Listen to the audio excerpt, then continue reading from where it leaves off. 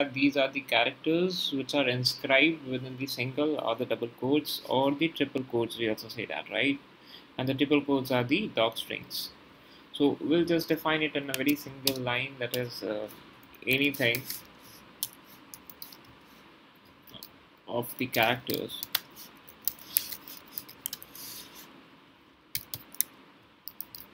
inscribed in the single or double, or you can say in the triple also, quotes. That's it. This is all as strings, right? So if I say I is equals to like something name over there, or if I say like J would be equals to something, any word, let's say driving license, driving. Okay. So if I go just to check out the type of I and J2, you will be getting an str obviously, right? So that is a str category. Now in string you have two different modes. One is called as string replication and the another is called as string concatenations. Okay, and that both things are very much quite different. Okay, so two terms what I have said, the replication and then you have concatenation.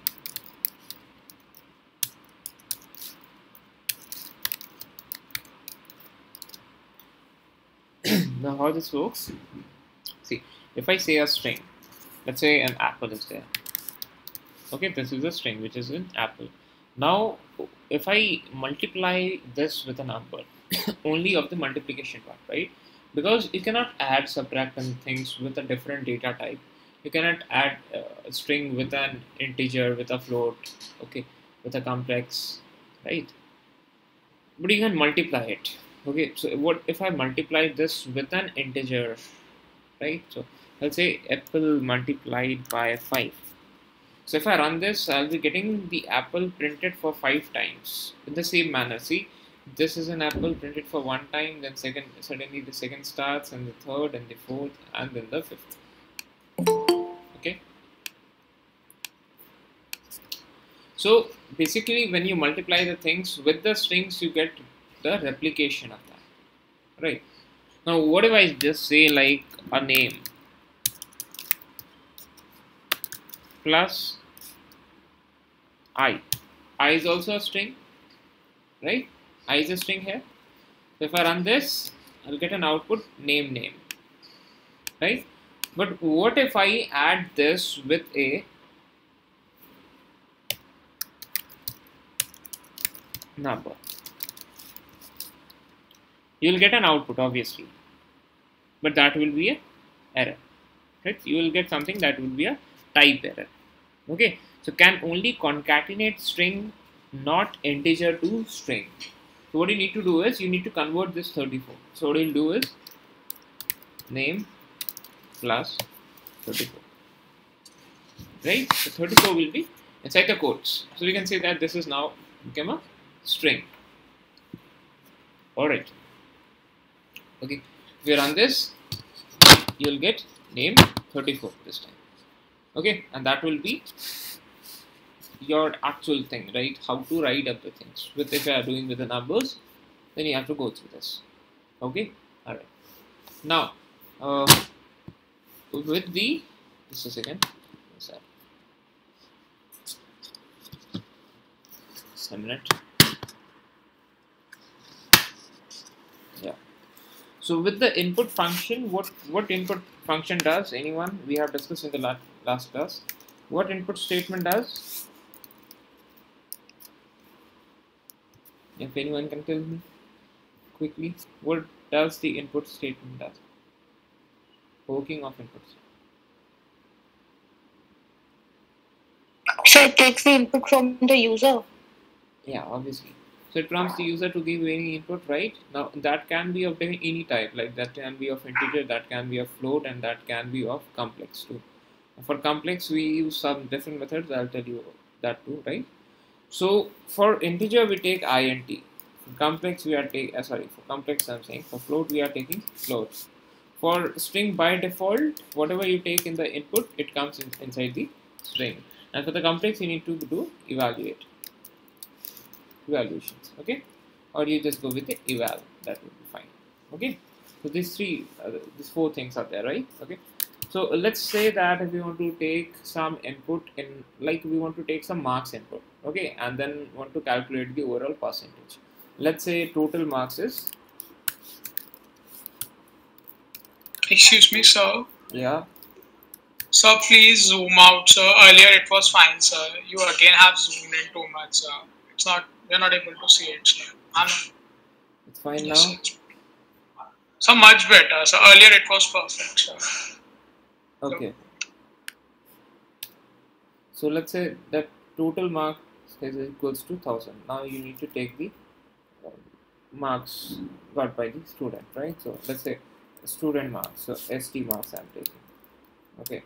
Now that will be obviously in some points or like an integer, even if the student scores 96 point something, right? So we'll say it as to be 96 points. So we need to take it if the user has got like 89.9, okay, right? So if we take inputs inside the string, and that is another matter. If we take inside it an integer, what will happen? 0.9 will be out, right? So we need to take in float because we need also the decimals. That will also matter, right? So we'll be doing it with float and with the input. Sorry. Yeah, okay, it was fine. Input, and then you'll be writing enter marks obtained.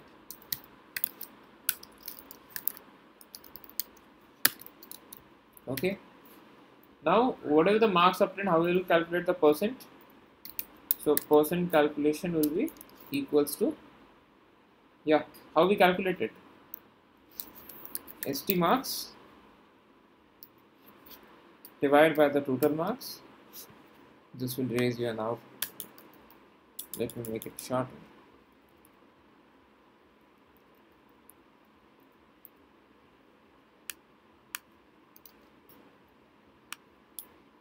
And that will be 2 marks. Okay. So 2 marks.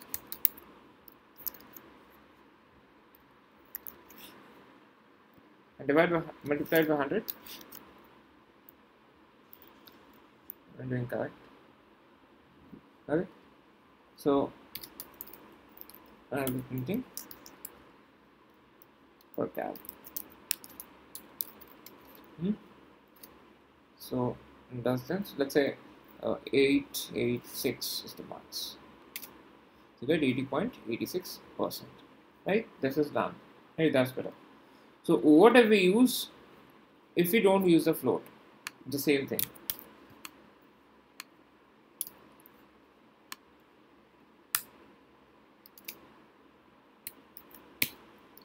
So you find an error out there that is unsupported operand for string and integer. So basically here it is an integer and this by default always in the input you get a string, right? So you need to change the types. So by default you get it, right? We do integer 2 and if it is more than 88.5 we'll be rounding off, right?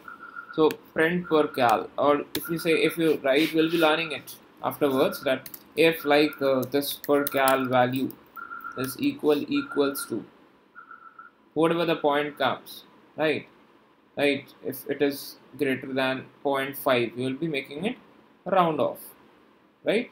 We need to check it basically what you receive first of all. So print vocal is there 88.6, so you can make it round off to 1, right? Well, round function will be learning it. We will have confusion right now. Okay, so let's run this and let's say 898 899, so it would be 89.9. okay, that is things. Okay, all right. Now whatever the things we are entering, like if we say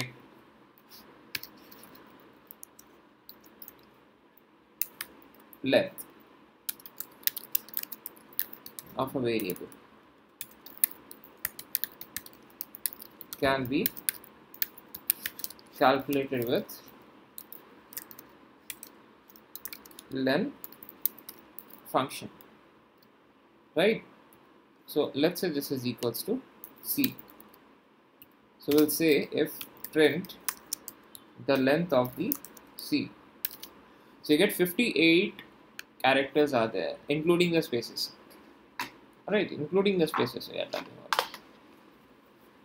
So you basically pass this len function to find the number of instances or literals or identifiers in a data type. That's it. Okay, whatever the data type is there, you basically pass this to find the instances of the literals, identifiers, and all. Okay. Now we'll be learning arithmetic. We have done. Now we are learning comparison operators, a relational. What do you say? Okay. So what comparison operator does?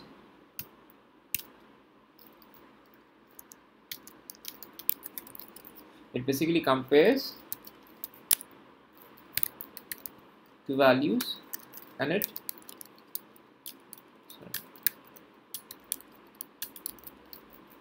break down into a Boolean value. Alright.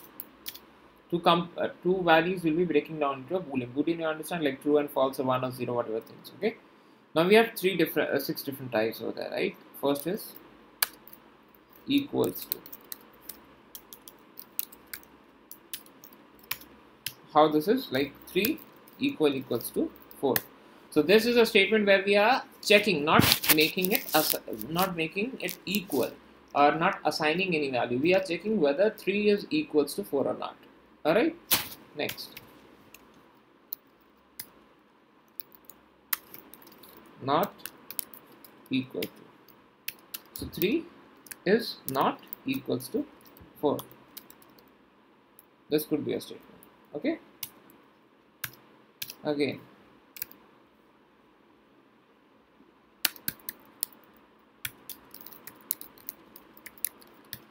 Greater than would be 3 is greater than 4.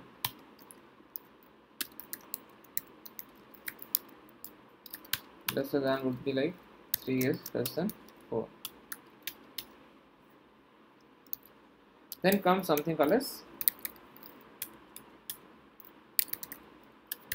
greater than equals to. Now that would be like, if I say 3 is greater than equals to 4.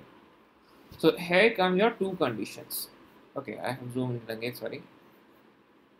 So here you come with two conditions. That is, first you will be checking whether 3 is greater than 4 or not. If it is there, even if the one condition is true, the overall values will be coming as true. So 3 is not greater than 4. Then the next condition will be going that 3 is equals to 4. Again, it is not equals to 4. So if I make 3 is greater than equals to 2, so 3 is not equals to 2, but 3 is greater than 2. So you will be getting true. Okay, the output.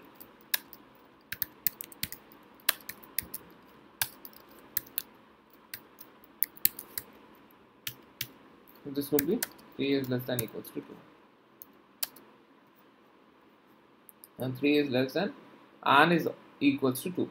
So this statement will be giving you wrong results. Okay. So these are the things basically: equals to, not equals to, greater than, lesser than, greater than equals to, and lesser than equals to. If you run all these things, so you need to write print statement also. Just a minute.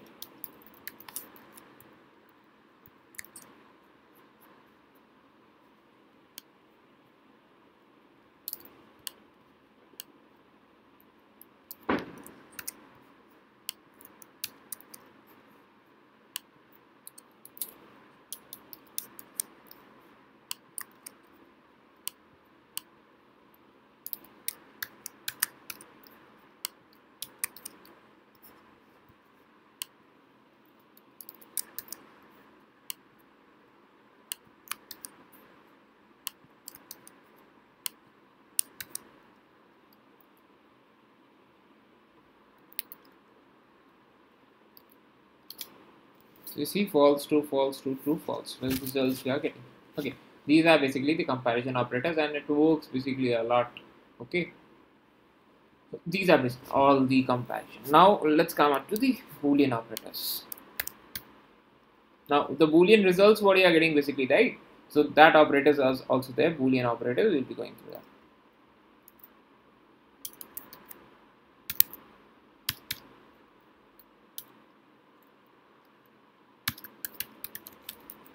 So you might have learned the truth tables and on class 11, 12 too, right? So this gives result based on the truth tables here.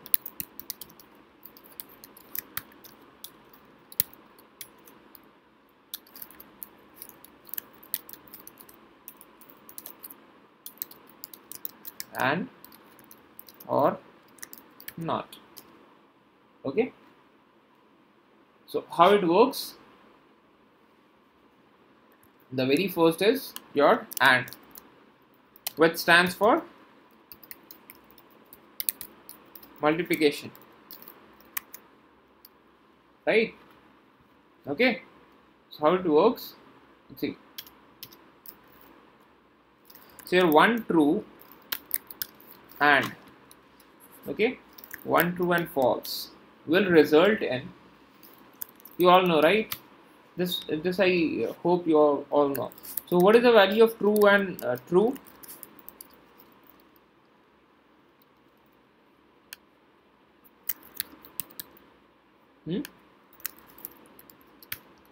Everyone knows this? Anyone who don't know this?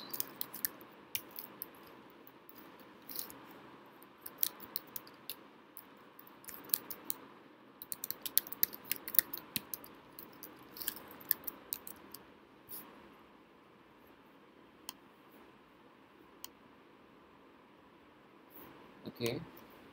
So basically, multiplication is like in the sense, see, consider true as 1 and false as 0.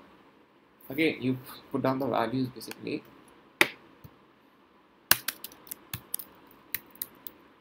True is equals to 1. Sorry. 1 and false is equals to 0. That's it. Consider all this, right? And after this, just a minute.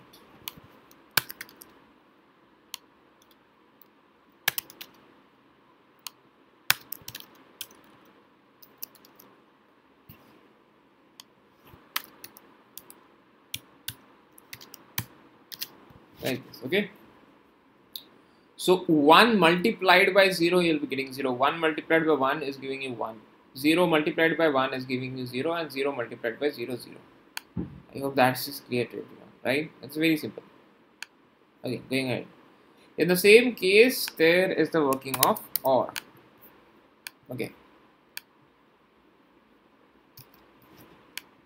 Alright. So we write as 1 and 0. Okay. 1 multiplied by 0. Right. And then 1 multiplied 1. Sorry. 0 and 1. 0 and 0.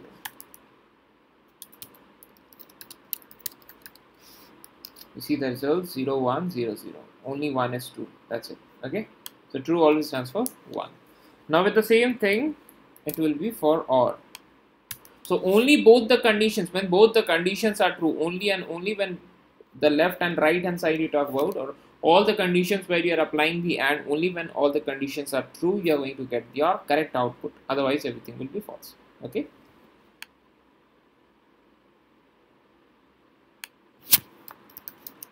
Now OR stands for addition. So true, that is 0 plus 1.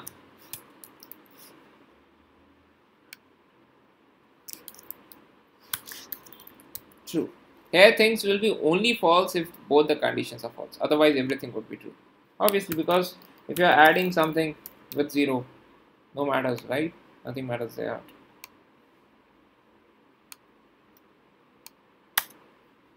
So it is not going to give you any such typical results.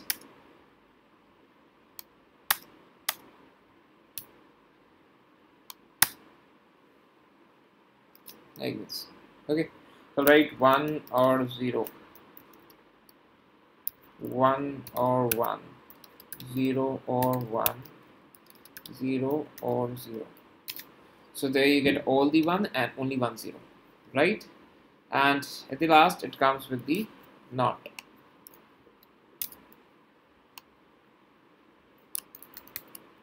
Where you can say basically a negative. or sometimes you also call as negation, negative, not doing subtractions. Okay, so true and all this again stands for this. So we say the not of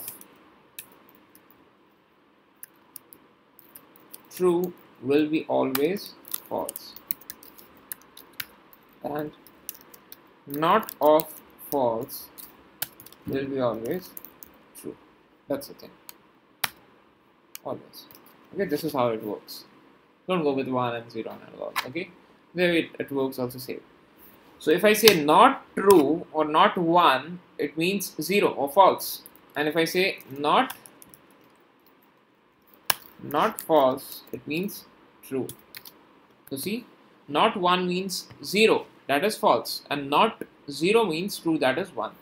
Okay, how many of you didn't understand this? Boolean operators. Clear to everyone?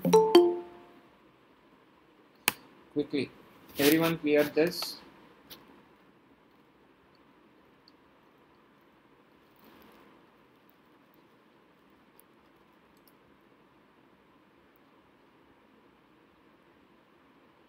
Yeah, quickly write on your chats. Anyone having doubts on this? Do reply, because I will not get to know how much. Quick. Having doubts? No? Okay, fine. Alright then. So we'll give you a question. Quick, just one task, simple task.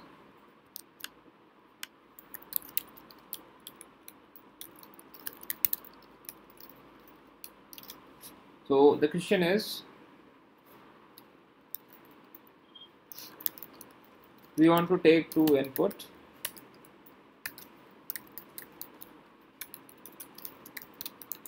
from the user and want to compare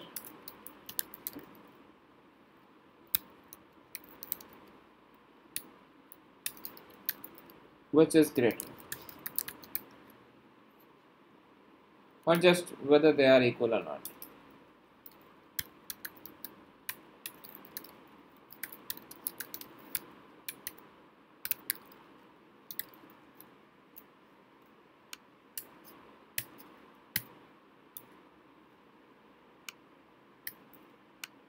So this is my question. We need to take two inputs from the user and then want to compare whether the whatever the inputs they have given, the user has given is equal or not. So quickly write your commands in this chat box. So what is the code you will be writing? You write in the chat box. Quick. One second.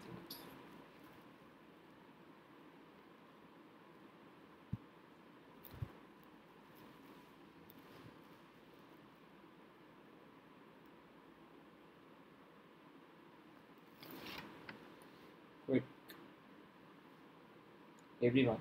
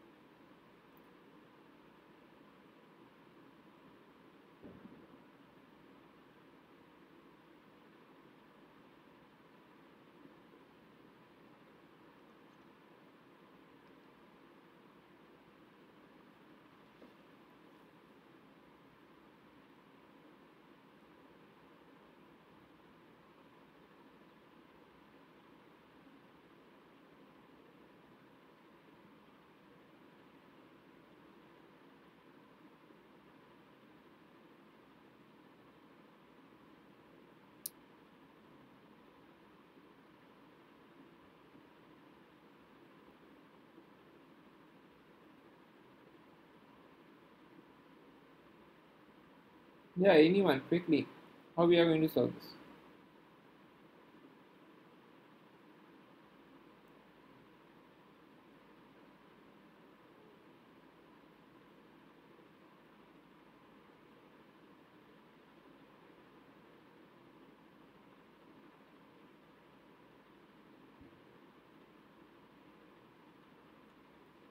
Just we need to take two inputs and want to compare whether they are equal or not. It's very simple. Okay. Even the code is quite easy. Yeah, I'll ask you. Pranav Suri, yeah, tell me how we are going to do this. So basically, we will input two numbers, P1 and P2. P1 and P2. When we will mention it as we have not mentioned any of which type of them, we can take it as float. We would make them float, and then we would compare it. Then we use the comparator. They will use the comparison operator to compare it, and it would tell us. Yeah. If P1 equal to P2, then it would tell that it's the if P1 equal to P1 equal to P2, then it would tell us that the two numbers are equal. Otherwise, it would tell us they are not equal.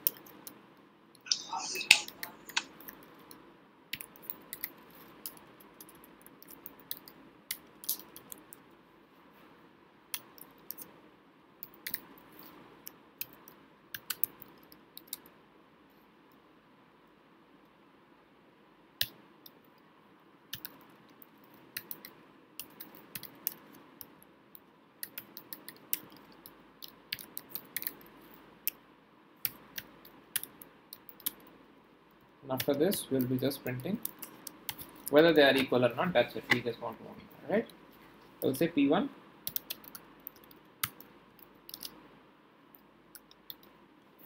Not equal. That's it. Done. Very easy.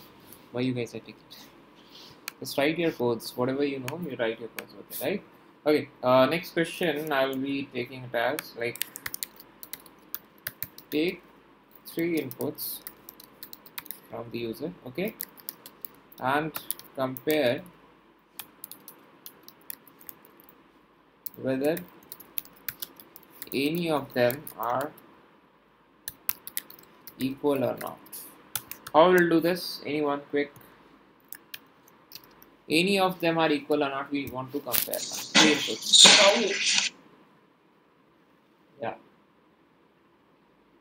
So we can take it as if P1 is equal to P2 and P2 is equal to P3. In that case, we would make it that the numbers are equal. If P1 not equal to, in other words, if it's not equal, it would say that the number P3 would be directly equal to P2. In that case. I didn't understand what it is. You do one thing. You write your code in the chat box.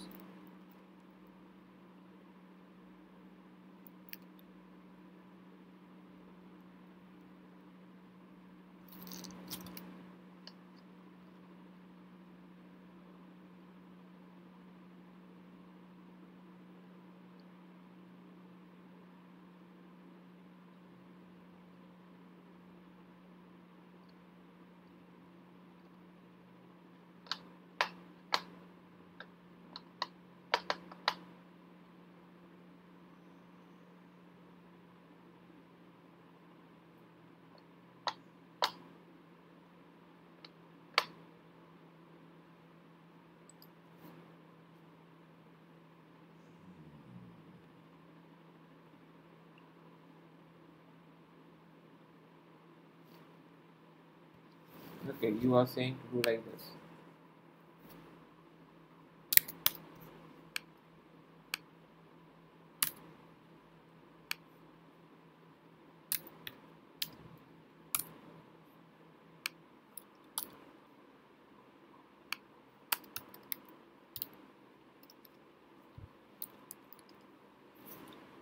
It is giving false.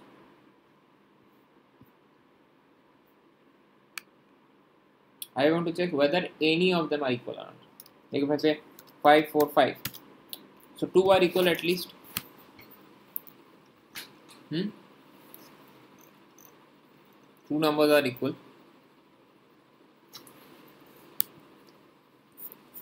Oh, I have seen a lot of answers over there. This is the correct one. Navina Paleti has written something. Akshat has also tried something. X equals y. You try to give or in between. That would work. Okay, so Navina Kaliti has answered something. P1 equals P2, P2 equals P3, and then P3 equals P1 again. Right? So what you need to do is you need to write P1 equals to P2, or P2 equals to P3, or P3 equals to P1. Right? So you'll get the answer if it is true or false. 4, 5, 4. So it is true because two numbers are correct. Okay, like that. Alright. We will be doing like this, right? Next we come up to assignment operators.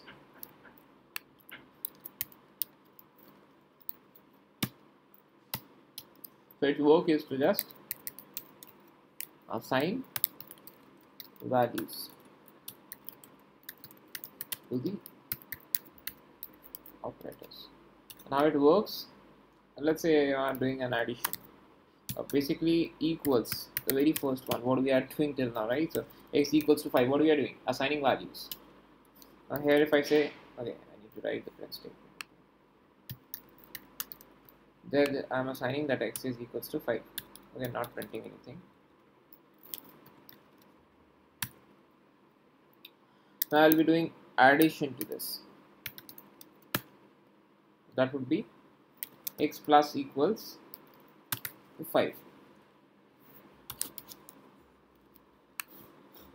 That is, I am having 5 now, and what I am doing is adding more 5 to this.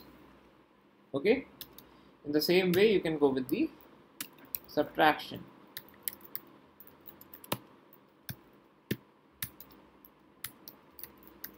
And then we can write x minus equals to 5.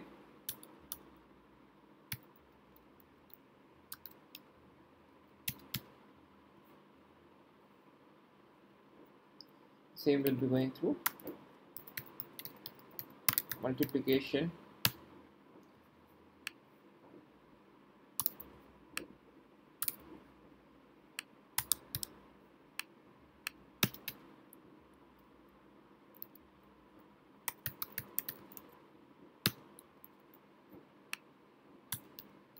Even with the integer divisions or modulus, whatever I say integer floor division.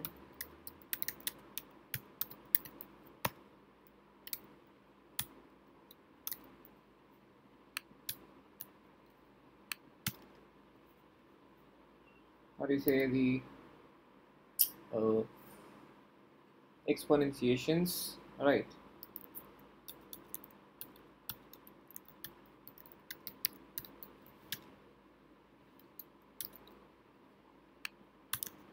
Like this. Okay. Alright, something has got mistake.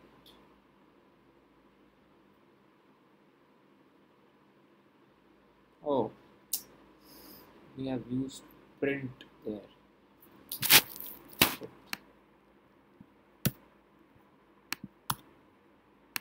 You need to print x, not this. These are the operations, and we need to print the x.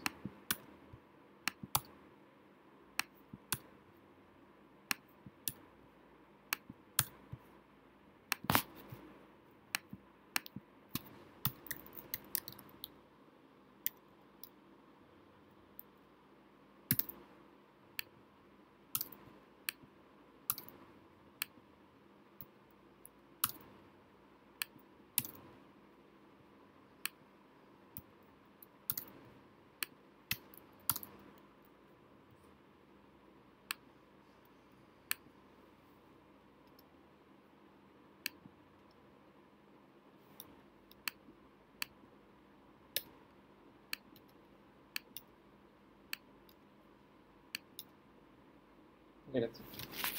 So we see the outputs over there like 5, 10, 5, 25, 5.0, 1.0 and 1.0.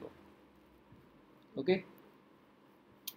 So basically the x was 5, and then 5 plus 5, 10, then 10 minus 5, 5, then 5 multiplied by 5, and then divided by 5, and that is how the results are there. Okay. So like this assignment operators goes. Very simple.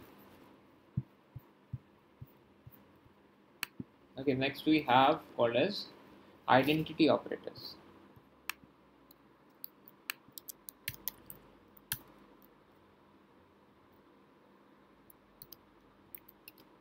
So it describes basically that they are being compared with the objects, like whether things are in the same memory location or not.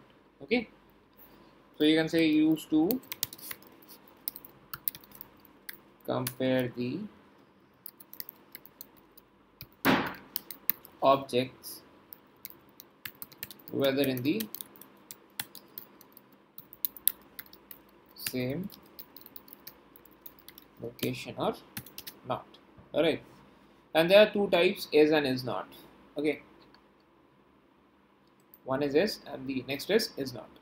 So like if I say that if this is a, which is equals to ai ml dl, okay, and this is b equals to like open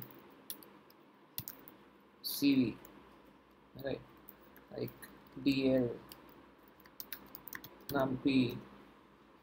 Okay. So A and B are the two different things right now, and what I will be doing is we will be checking whether A is B or not. So obviously false, right?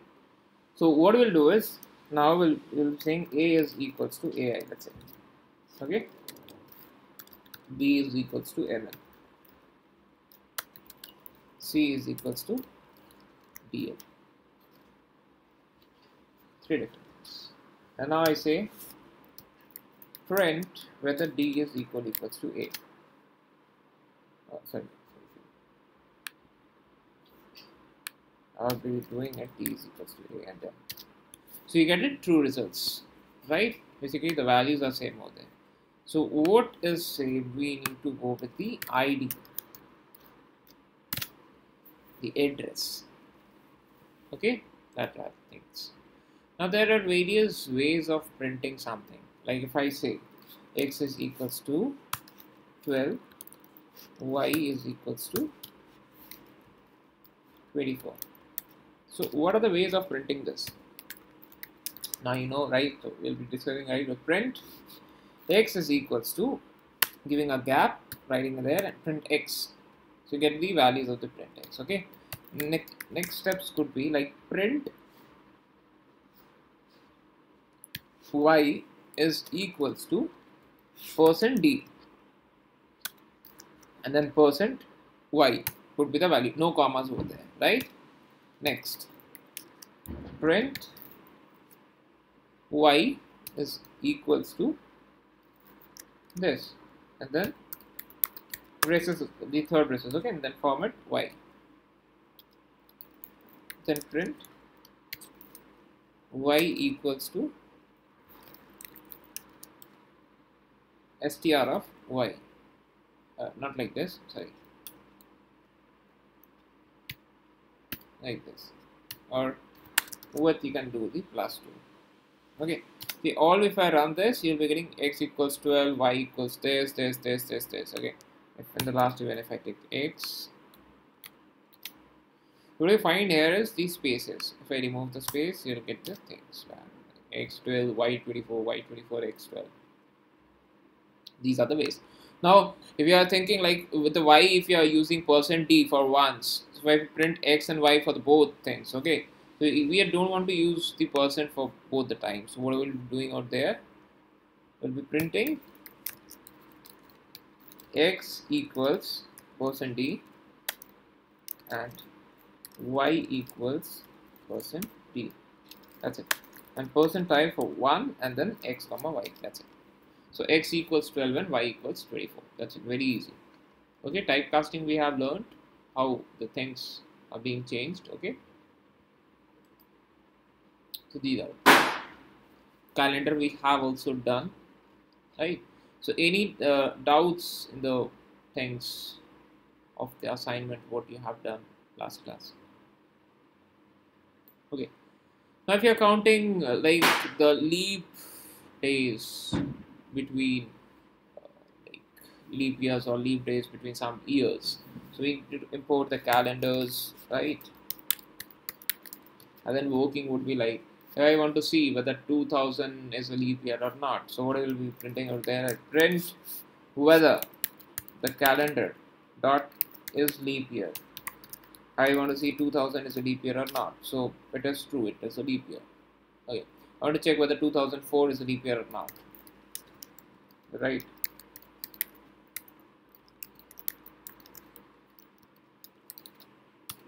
And it is true, right? So like 2021, 2024 or 2000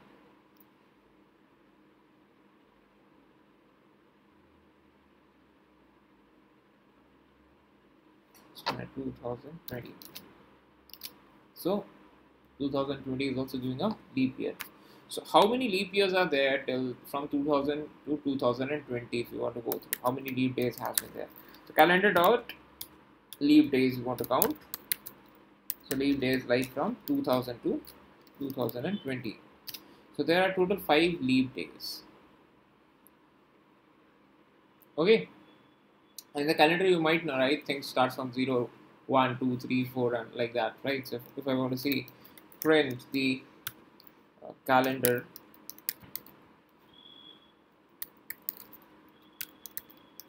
first weekday, that is 0, right? So any, you know, like the things are there with the calendar functions at the directory. If you go with there in the calendar module,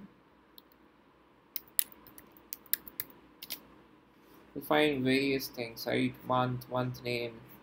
So how does the month name works? We'll be going through that. Like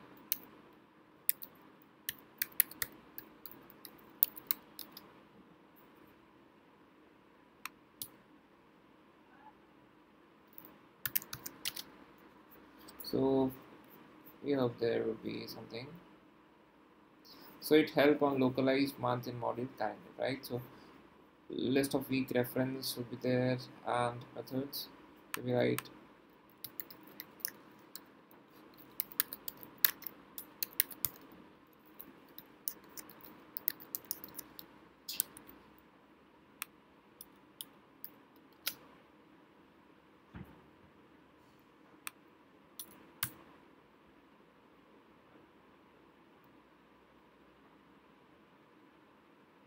Okay, formats we need to define over there.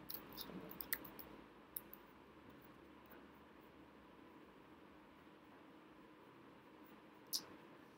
here are the things. Okay, look it. We'll be going with the models and formats. Alright. So any doubts in your assignment, guys? Whatever we have discussed till now today, also you'll be getting your assignment. Assignment tick I hope you have, right? You can go through the things and you can make your assignments. Okay. So yeah, any doubts to anyone? Let me stop the video.